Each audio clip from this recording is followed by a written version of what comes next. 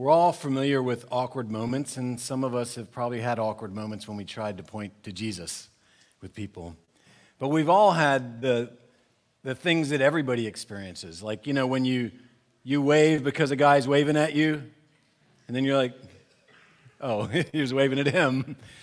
Those awkward kinds of moments that we all experience. Or perhaps some of you have accidentally ended a work call going, bye-bye, I love you. Didn't mean to say that. We know how that goes. Or when you still don't understand what the person said after you've asked them to repeat it 3 times, and what do we all do? We go, yeah, yeah. These are awkward moments. Witnessing can feel awkward. Sharing Jesus with other people can feel awkward. It can be inconvenient. It can be uncomfortable. It can be with people that we don't feel like we have a real connection with. I mean, how many opportunities to share Jesus have we passed up because we wouldn't risk feeling awkward?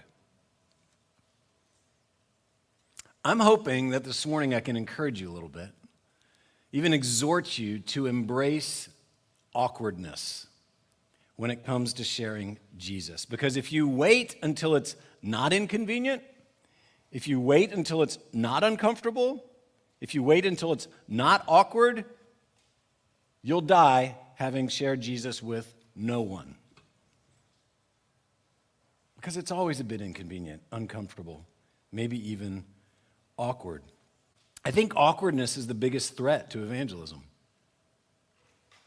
This feeling, and we live in a society that avoids awkwardness at all costs.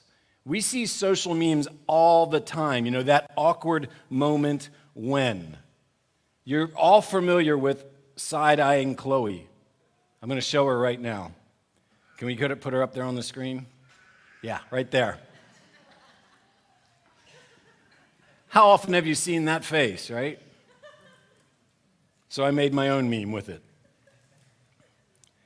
Is awkwardness not a small price to pay compared to what God wants to do in and through you? Is a few moments of awkwardness not a small price to pay? Even an hour of awkwardness, not a small price to pay compared to someone's eternal fate, if we're honest? Now, you might be out here this morning and you heard all that introduction and you're thinking, it's not awkward. I love to share Jesus. We're thankful for you, but you're not normal. All right? I'm very thankful for you. But that's not the norm. So I want to encourage you this morning, could we embrace the awkwardness of sharing Jesus as a gift from God? Here's why. Because when we enter that moment and we feel a bit awkward, we're going to have to fully depend on Jesus. It's like it's a gift. It's saying, you had nothing to do with the good news in your own life. This was a work that I did in your life. So how about enter into this awkward witnessing moment, recognizing that I can do for you what you cannot. Embrace it as a very gift from God, that we would depend on Him to do for us what we can't do in that moment because we're depending on Him to do for that person what they can't do. So the very gospel that is going to save them is the very power that will enable me in this moment to share. Witnessing is not always easy. So I want to go to an example in Acts chapter 8 of Philip, who is going to show us some things about witnessing. Acts chapter 8, verses 26 through 29 to start with.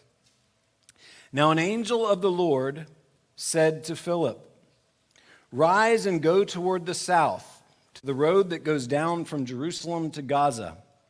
This is a desert place." And he rose and went, and there was an Ethiopian, a eunuch, a court official of Candace, queen of the Ethiopians, who was in charge of all her treasure. He had come to Jerusalem to worship and was returning, seated in his chariot, and he was reading the prophet Isaiah, and the Spirit said to Philip, "Go over and join this chariot." So he's made the journey to where God told him to go. And this chariot comes by with the Ethiopian in it. and God impresses on his heart or speaks to him somehow, he knows this is what I'm supposed to do. Go over and join this chariot. New Living Translation of that same passage. Go over and walk along beside the carriage. Okay, that's awkward. Here comes this carriage. I'm like, walking beside the carriage. It'd be like if some sort of diplomat was passing by in a limousine today, and God said, I want you to jog beside the passenger window. I mean, let's put ourselves in this picture. This is a bit awkward. But God is impressing on Philip, this is what you are supposed to do. Now, the backstory. Philip has been itinerating all throughout Samaria. He's been sharing the gospel from town to town. John and Peter have come up there to see what's going on, and now they have gone back to Jerusalem, and Philip has probably taken a rest after that. And God says, hey, I want you to go down to the road from Jerusalem to Gaza. Inconvenient, likely uncomfortable. Most of us don't want to get up off the couch to do something like this, let alone travel what I was estimating could be anywhere from 40 to 50 miles. Get up and go to Williamsburg today on foot. I've got something I want you to do there. Has God ever convicted you in a moment? Has God ever, you just feel it, you know, I am supposed to do this, I'm supposed to say this. I feel like God wants me to talk to that person. Have you ever had the Spirit lead you in that way? And if he was it inconvenient? Was it uncomfortable? Maybe a bit awkward? Was your schedule interrupted like Philip's? But it seems that Philip was able to view this interruption as an opportunity. Where did Philip learn that kind of perspective? This is an interruption, but hey, it's what God wants me to do. This is an opportunity. I think he learned it from Jesus. He spent a lot of time with Jesus. The Gospel of Matthew tells us in chapter 14, there's this moment when Jesus hears that his cousin, his dear friend, John the Baptist, has just been beheaded. And Jesus is like, I need some time. I just need to be alone. I want to process this. Matthew 14. As soon as Jesus heard that news, he left in a boat to a remote area to be alone. We understand that. We understand why he would have wanted that. But the crowds heard where he was headed and followed on foot from many towns. And Jesus,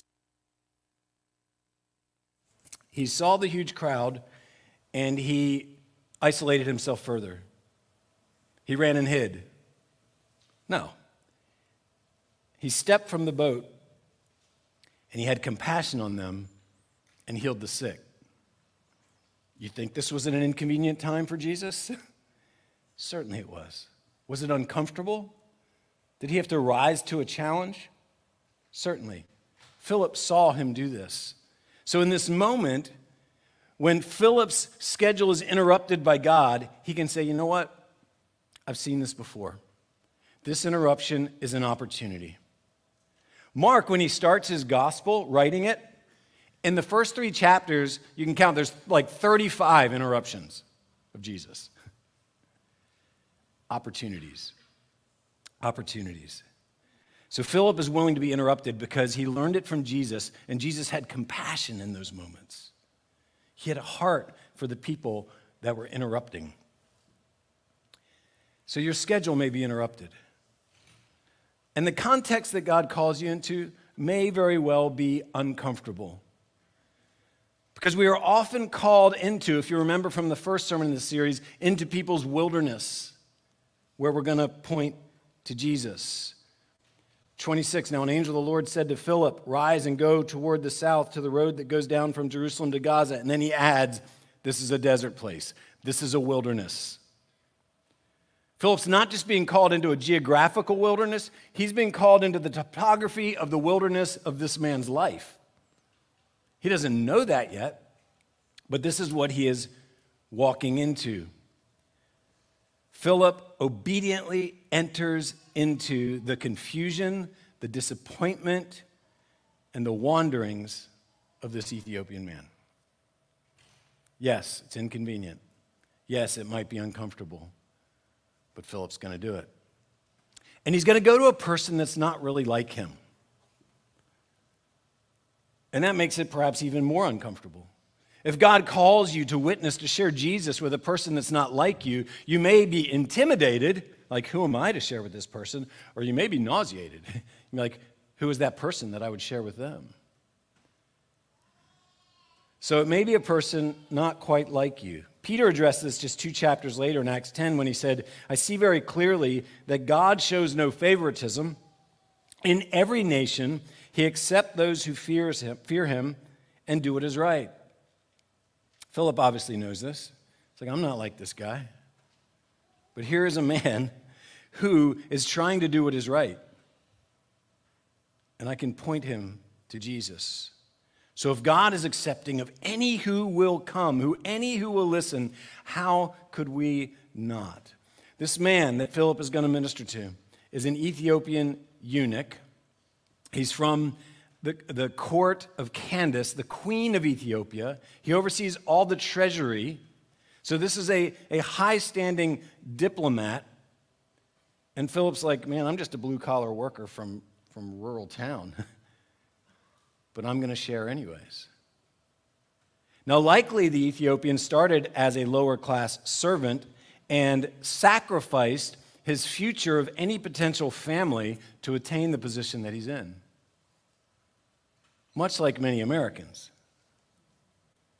who are willing to sacrifice marriage and family to gain higher career positions. Shouldn't keep us from sharing with them because I can guarantee you there's still something missing in their life, no matter what they've attained in their career. There's still something that says, man, this didn't fulfill what I was looking for. So the inconvenient, uncomfortable moment Philip enters into, and what is his response? He runs to this person, and he discovers that God was already working. Imagine that. God is already working in this person's life. So what do we learn from Philip? First of all, before I mention those things, I just want you to realize Philip is a guy who lives for Jesus. We see this over and over. He's the one who led Nathanael to Jesus. He's the one in John chapter 12 who 2 Greeks are asking about Jesus. He's like, let's go to Jesus.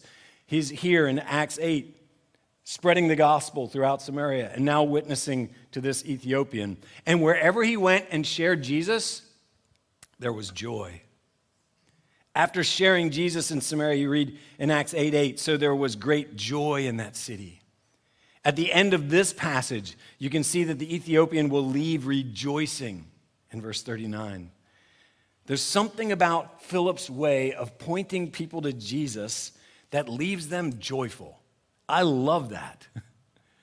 That we wouldn't just be dogmatic and argumentative, but when we're done sharing Jesus, people would at least go, well, that was pleasant. I really enjoyed listening to him, hearing more about what he believes or she believes. So here, 2 things we need to learn from Philip. When God places this on our heart, will we rise and run? And number 2, will we ask and answer? Will you rise and run? Verse 27, and he, Philip, rose and went because God told him to. Verse 30, so Philip ran to him and heard him. Rise and run. Be quick to obey. Isn't this what we teach our children? Be quick to obey. Oh, that we would be the same with God. Quick to obey. I got in my truck this morning, and I'm on my way here. I get here early so I can look through sermon notes. And I'm looking at my gas gauge, and I'm thinking, man, I should probably get gas, but I got enough. And so I turned the way that wouldn't go to the gas station on my way to church. And all of a sudden, I just feel like you're supposed to go get gas. And I'm thinking about all these sermon notes. I've been listening to God and trying to obey him. And I thought, God, you tell me to go get gas? I'll go get gas. I turn around, and I start heading to the gas station, and I'm on the drive, and I'm thinking, I know what you're doing. There's going to be somebody there I have to share Jesus with. I'm going to preach this morning, and you want me to go to the gas station. I'm going to rise and run. I'm going. Whatever's there. I get there, there's nobody. Like, nobody. I don't even think there was an attendant. I put in the card. I'm like, okay, Lord, what was that? Whatever. I think it was just saying, Dan, I just wanted you to be obedient in the moment. Just rise and go. And if I have something for you next time, you'll be more prepared. Would we just rise and run when God says to? How could Philip do that? How could he just rise and run? Because I think he had a humble confidence. A humble confidence. He was humble in that he knew his own identity. He knew that he was a sinner saved by grace, and he was in need of that every day.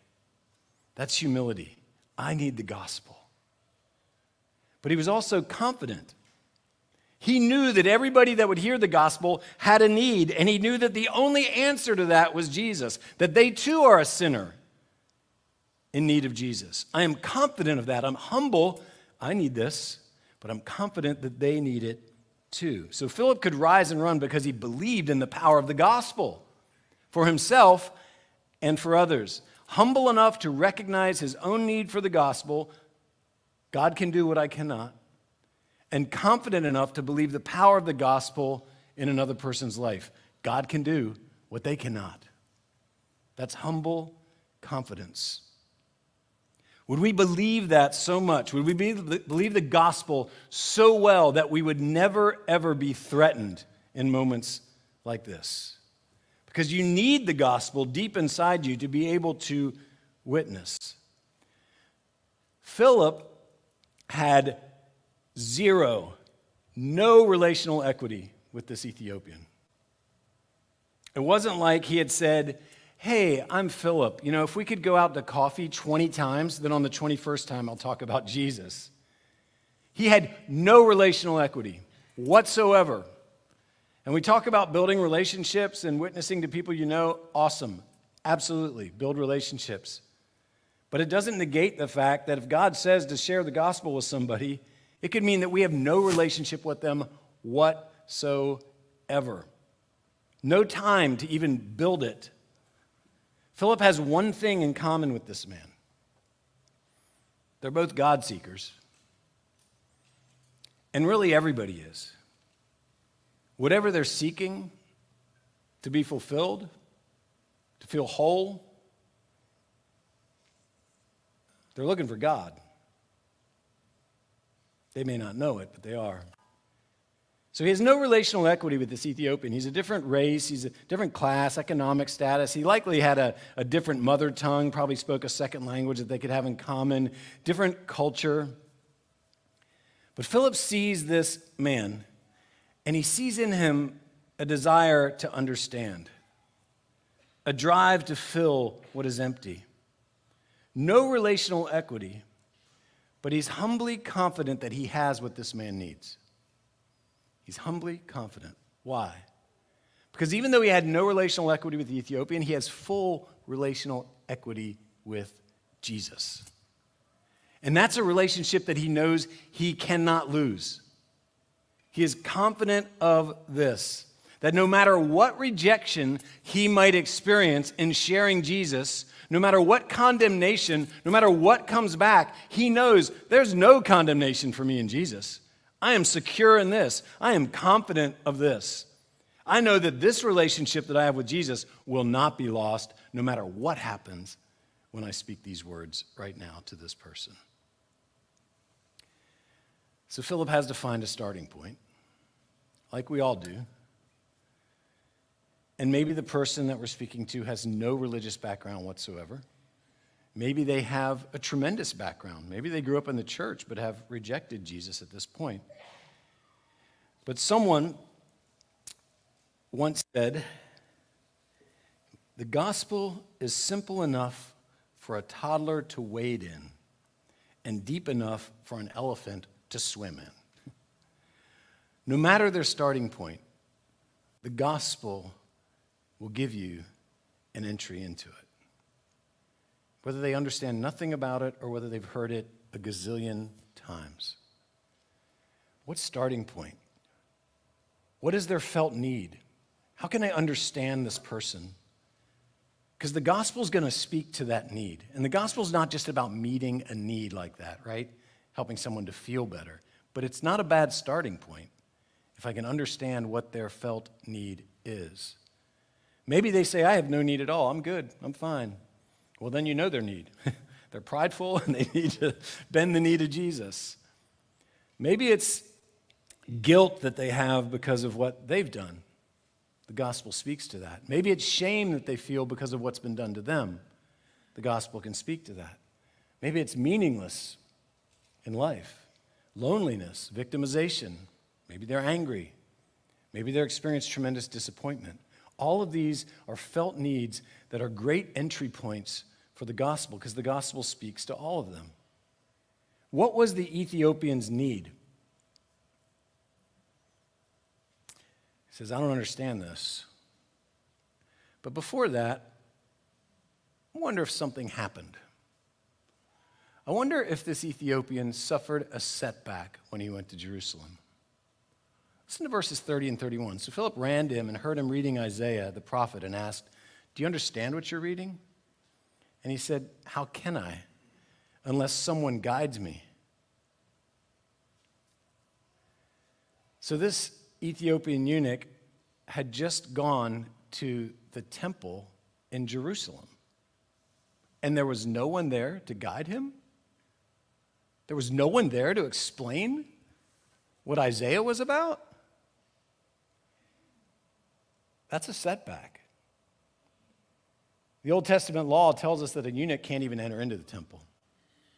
This guy traveled a long ways, hoping to find what he was looking for. And he gets to the door, and he's rejected. You can't come in. I don't care how much money you got or who you're representing. You can't come in. That is discouraging. So Philip goes into the literal wilderness, into that desert place, but he also enters into this man's wilderness of his disappointment, where God is already at work. And Philip said, I'm going to walk through that door. So believe the gospel so well that you're not threatened in those moments, and believe that no one is beyond God's reach. Philip's ready in this moment. This man is not beyond God's reach. I know he was disappointed and discouraged and rejected, and he doesn't understand. But Isaiah 59:1 says, behold, the Lord's hand is not shortened, that it cannot save. He can reach even people that seem out of reach, people that are discouraged, that are hurt, that are angry, that are living in shame and in guilt, and they feel like there's no way out of it.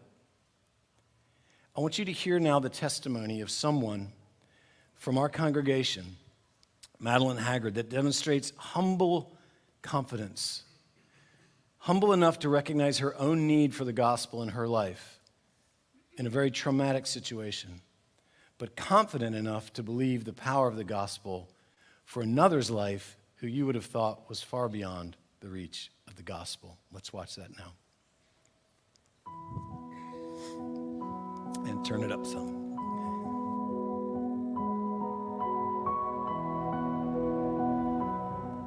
I was born the youngest of four, the result of a rape, raised by a single mom, and I lived a very sheltered life until I was about 13, when we moved to another small town about 30 miles away. You know, didn't really have a whole lot of interaction with anybody, being in a new town. And so when this older guy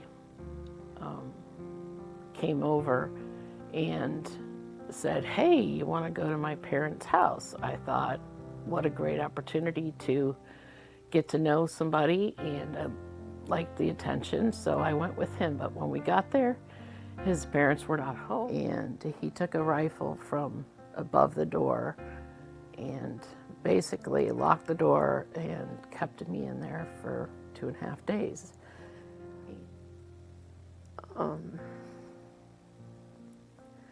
He was over 6 feet tall and 6 years older than I was, and he had a real anger problem.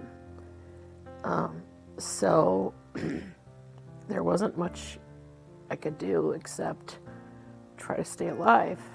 But he decided to let me go. He told me to get into the trunk of his car. So I did, and he drove me to the junior high, and I ran and I ran and I ran and just went to class. Back then, in a small town, you know, nobody asked, why do you have, you know, bloody clothes? Why do you have a bruise on your face? You know, why are you tired looking? Why do you look so fearful? I was stalked after that for quite a while, letting me know that if I told anyone, he would either kill me or kill my parents. So of course I didn't tell anyone. I physically, tangibly felt fear. I took a pregnancy test. I was pregnant at 13 years old. And I just remember her saying, bless her heart, she was just trying to help her child. But she said, we just have to get rid of it and let you live your life, let your life go on. I didn't even know what it was. So we had to go to another town that did midterm abortions. After that was done, nothing else was ever said about it again. 3 years later, we decided to move to Virginia. And I thought, okay, great. It's a good time to get away, and, you know, maybe I can shake this and get away from him. I started to take a childcare class at the Votech Center here locally. And that's really when the spaghetti hit the fan, and I just couldn't handle it. I mean, it was just too much for me to handle. And at the same time, all of my family members were coming to Christ. You know, I was just watching them thinking, wow, they're not like they used to be. They're better than they used to be. What is this, you know, Jesus thing? And so my mom shared the love of Christ with me for 6 months, and I couldn't really understand how someone could forgive anyone, no matter what you've done. And I couldn't understand how he could love me. But I finally surrendered my life to Christ. And I tell you, the clouds were whiter, the sky was bluer.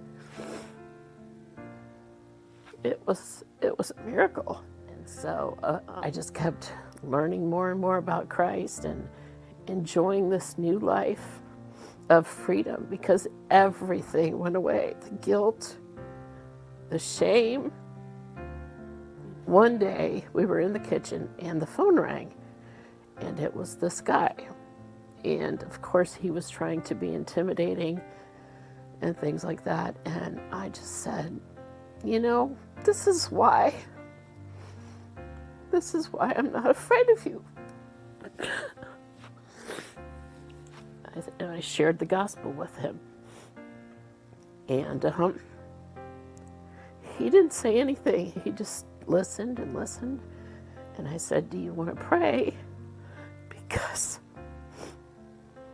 the same God who saved me can save you too. And so we prayed, and he never called back. I never heard from him again. You know, the perpetrator, the person who had so much evil in him, the same forgiveness was for him that was for me, that was for you, that was for anybody. And you alone can rescue, you alone can save. Wow, right? By showing that video, I just want to say I am not in any way asking anyone here who has ever suffered abuse to witness to your abuser. Okay, that is a process that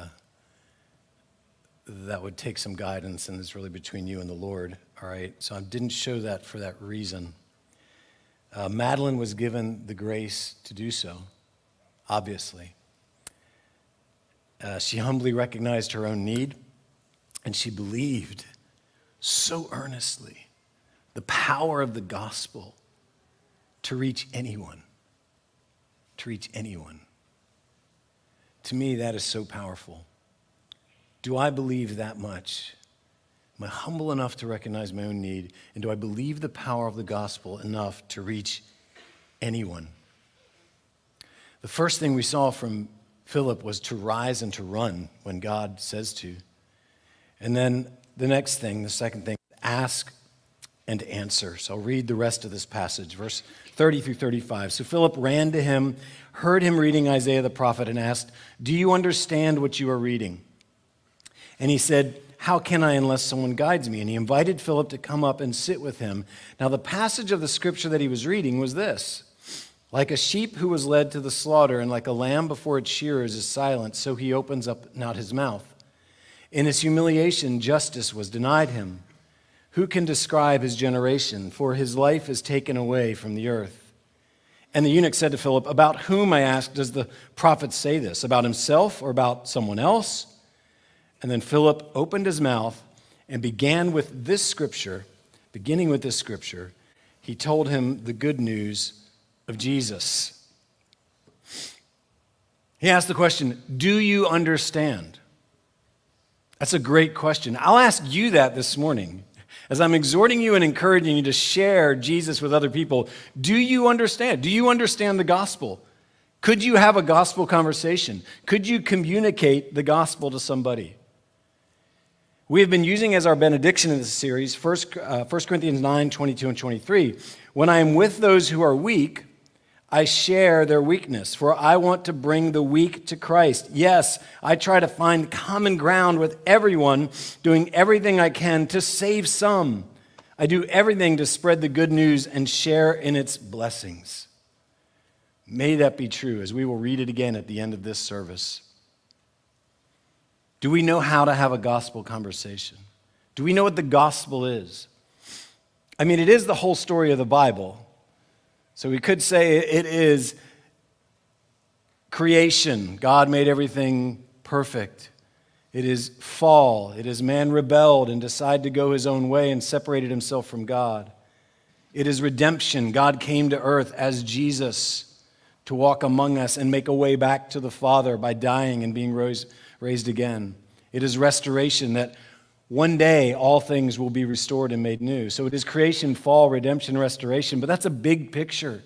It might be hard to even keep that in mind.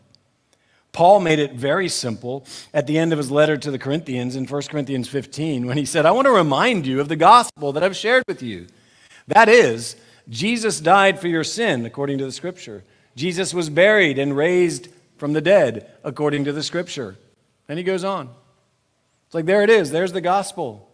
Jesus died for your sin, and Jesus rose to new life. Everybody's going to die.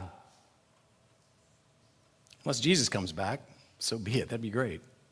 Everybody's going to die. And you'll either die in your sin or you'll die in Jesus. Jesus was raised from the dead. You know what? Everybody will experience a resurrection at some point. You will be either resurrected in your sin or you'll be resurrected in Jesus. This is the gospel. You will die and you will face God. But Jesus has made a way. Jesus has made a way. So you need fear that never again if you're in Christ. And maybe it's just a simple verse. If you can't remember any other verse to help point people to Jesus, everybody knows John 3:16, right? You at least know it enough that you could look it up. "For God so loved the world that he gave his only son, that whoever believes in him should not perish, should not die, but have everlasting life." There it is, the death and the resurrection themes again. One thing is for sure, no matter what you know, you have to open your mouth. Verse 35, then Philip opened his mouth. No one comes to Jesus without hearing, or at least reading, receiving the gospel through words. And so Philip had this advantage that he could begin with this scripture that the Ethiopian was reading. What was he reading? Isaiah. Beginning with this scripture, Philip was able to build a path to Jesus. Oh, that we would be able to do that. Build a path to Jesus from wherever we start with somebody. So the Ethiopian read, in his humiliation, justice was denied him. Who is this about? And I can just imagine Philip in that moment pausing and saying, can you tell me about your experience in Jerusalem? Can you tell me about your experience at the temple? And you can hear the Ethiopian saying, it was humiliating. I couldn't get in. I was denied. I was rejected. Oh, Philip's like, let me tell you who this is about. The one who was denied and rejected and faced humiliation. The one that Isaiah, the same prophet you're reading, says was despised and rejected. That Isaiah said would also be the way, that God would make a way in the wilderness, just like we're right here in the wilderness right now. Philip's building a path to Jesus from where this guy is. Oh, that we would be able to do the same. Ask questions. Find out where people are on their journey, and then point them to Jesus. Ask and answer. It was Peter who said, always be ready to give an answer for the hope that you have. Now, this assumes that they see hope in you. Are we people of hope? Even in our own wilderness, because remember the first sermon said, go into other people's wilderness and point to Jesus, and the second sermon in this series said, let them into your wilderness. Let them see that in your struggles of life, you have hope. G.K. Chesterton said, hope means hoping when things are hopeless, or it is no virtue at all. As long as matters are really hopeful, hope is mere flattery or platitude. It is only when everything is hopeless that hope begins to be a strength. Would they see that our hope is firm, confidently in Jesus? And I'll add this. You can share hope through your testimony, and that's good and powerful. We heard that from Madeline. But your testimony is not the gospel. It might be an entryway to the gospel, but your testimony in and of itself is not the gospel. It's evidence of the power of the gospel. So please do share your testimony. But you eventually need to take people to the gospel. Philip answers the question of 34, about whom I ask does the prophet speak, with verse 35. He opens his mouth and beginning with the scripture, he told him the good news about Jesus. He speaks of Jesus. We have but one hope. We have but one gospel. And it is what we need to give to people, no matter what else we're sharing with them. And you can do this in a lot of different ways. Just like there's different paintings of the same subject that look very different, right? Look at Picasso's horse. It's going to look different than Salvador Dali's horse, which will be like flopped over a tree. Or Van Gogh's horse, or Rembrandt's horse, but they're all a horse. Matthew paints his gospel regally with royal colors because he's presenting this idea of entering the kingdom of God through Jesus. John paints his gospel very serenely because he's painting a picture of receiving peace and eternal life in Jesus. Paul in his epistles is bold with his colors because he paints the picture of God becoming sin so that we could become the righteousness of God in Jesus. Peter very evenly as he paints a picture of everyone standing on equal ground before God in Jesus. James paints very action-oriented with lots of activity because he paints a picture of mercy triumphing over judgment through Jesus. But the content of the gospel is always the same. It's Jesus. It's about him. The life, the ministry, the death, the resurrection, and the future coming of Jesus. One gospel that is not a moral code for people to live by. It's not what we do. Any religion can offer that. It is what Jesus has done alone, and our faith in that. So avoid putting works before faith. Don't put the works cart before the faith cart. When you're talking to somebody and it's just like, man, you need to get your life together. You really should be doing this. You really should stop doing that. All right? There may be things they need to start doing and stop doing, but that's not the gospel. No one can turn from sin, no one can turn from the effects of sin unless they turn to Jesus. This is the gospel. He lived the life that we could not. He paid the debt that we could not. And he offers a secure future that we could never, ever attain on our own. This is what the Ethiopian heard. And this changed his life. And this man had a legacy. And I'll close with this. God predicted in Psalm 68:31, Cush shall hasten to stretch out her hands to God. Cush would later become Ethiopia. Here it is.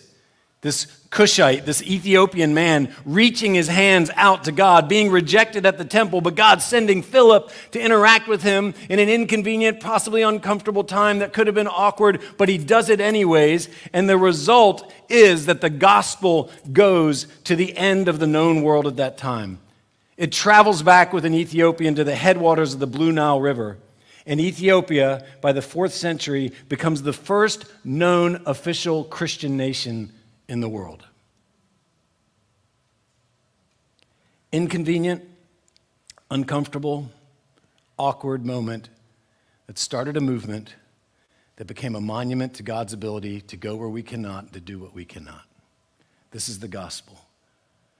That Jesus died for your sin, and he rose again from the grave to give you life. This is what we share. What do we learn from Philip? That he embraced the awkward, that he obeyed God's call quickly. He rose and he ran. What do we learn from Philip? That he met people right where they were at, and he was willing to ask and answer questions. Oh, that we would share the good news of Jesus in these awkward moments.